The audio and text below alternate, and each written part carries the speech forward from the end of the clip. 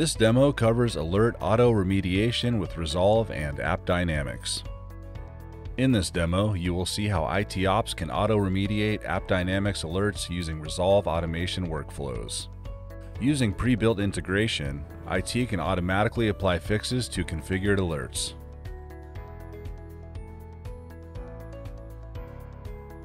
A financial services organization is monitoring its web app running in production using AppDynamics.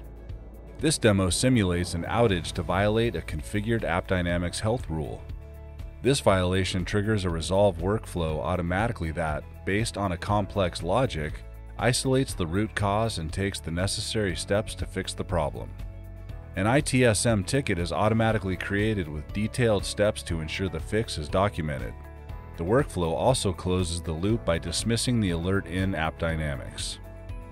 First, we start by building the automation workflow in Resolve. Our drag-and-drop workflow designer along with a comprehensive library of actions make it easy for users to orchestrate complex workflows in a very short time. Here, a web application is being monitored by AppD. It has a few different services that are each running on different containers. AppD health rules are set up to monitor these containers and make sure the application continues uninterrupted.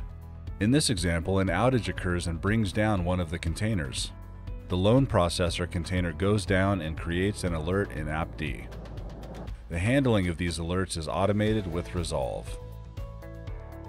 An automated workflow is automatically triggered with an AppD health rule violation.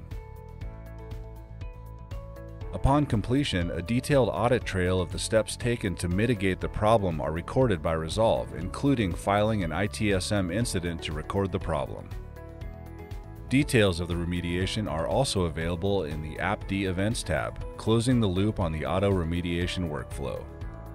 You have just watched the AppDynamics and Resolve auto-remediation demo, where we presented to you end-to-end automated workflow, seamless integration with pre-built automations, and easy-to-use drag-and-drop configuration.